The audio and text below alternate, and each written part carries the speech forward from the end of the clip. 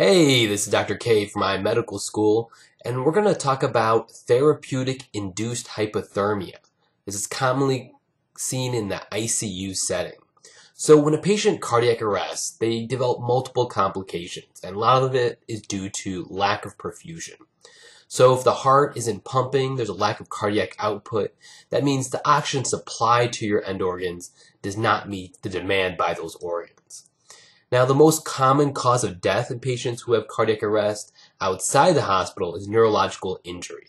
Just because of under-resuscitation, their brain isn't perfused very well, and they develop injury secondary to that. Now, what is therapeutic-induced hypothermia?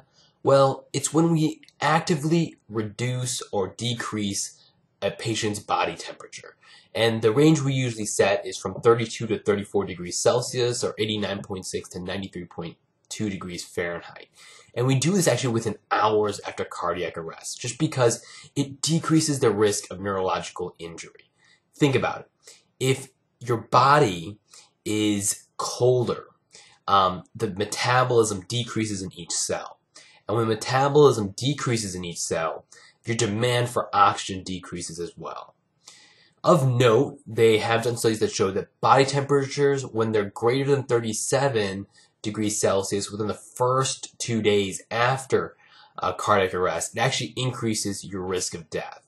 So the point of therapeutic-induced hypothermia is to reduce the rate of death with cardiac arrest, and it also induce end organ injury, specifically neurological injury after cardiac arrest.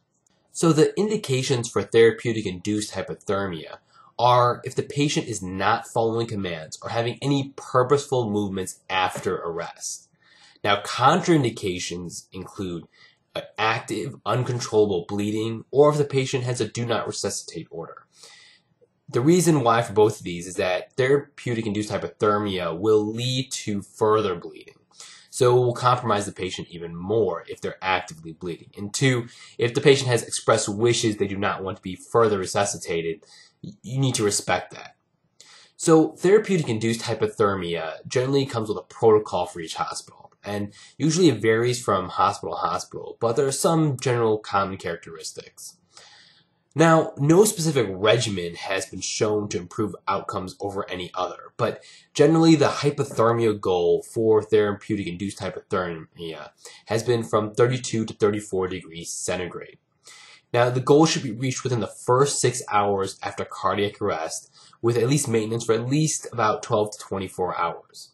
Now, animal and human studies show that there's no benefit if you reach this goal body temperature 6 hours after cardiac arrest. This is probably likely due to the fact that the lack of perfusion and injury resulting from that occurs within the first 6 hours. So after that, it probably doesn't help very much.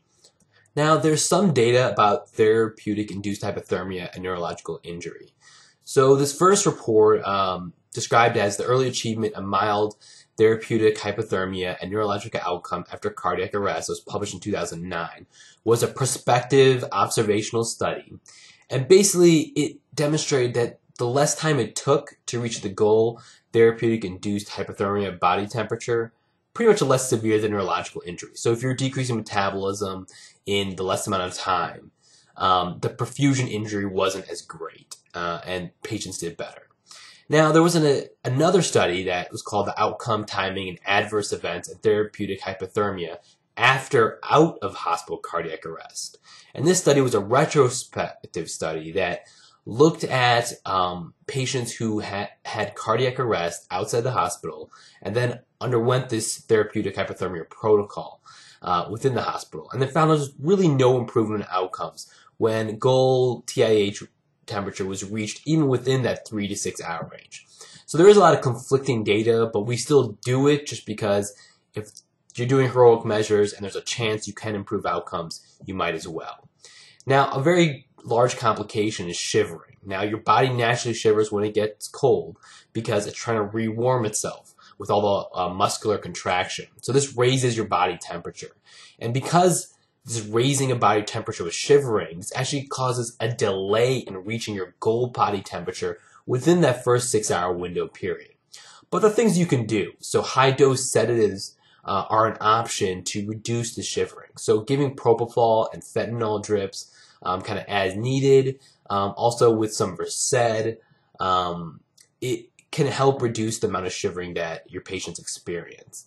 In addition, you can also do neuromuscular blockers and paralyze the patient, and it's pretty effective in stopping those muscular contractions, but you really got to worry about seizures in this case because patients won't present with those jerking of all their limbs because now you just paralyze them. So generally you want a continuous EEG.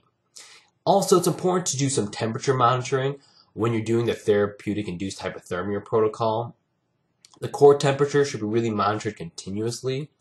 Now, central venous temperature is generally the gold standard, but we do have alternatives like esophageal, bladder, or rectal temperatures if central venous temperatures are not available. Now, let's say everything goes well, and now the patient is improving, and you need to start rewarming them. So generally, you want to raise the temperature slowly. In rewarming patients, you want to go about 0.5 degrees Celsius per hour. So 0.25 to 0.5 is kind of generally our preferred rewarming rate. Probably low and slow is probably the best way to go. Now we've talked about the benefits of therapeutic induced hypothermia. Let's talk about the side effects. So you can develop a significant coagulopathy, meaning large amounts of bleeding can develop, and that's why active bleeding is a contraindication. Infections are promoted. Arrhythmias, just with the rewarming of the heart and the lack of perfusion during the cardiac arrest, will promote the heart to develop arrhythmias. Hyperglycemia. You also can develop a post-hypothermic diuresis, as well as it affects drug metabolism. So resuscitating the patient while they're under a hypothermia protocol is also difficult. So this is a brief review of therapeutic induced hypothermia. If you like, give this a like. If you have any comments about this video, place any comments down below. And most importantly, subscribe. This is Dr. K from iMedicalSchool, and I'll see you next time.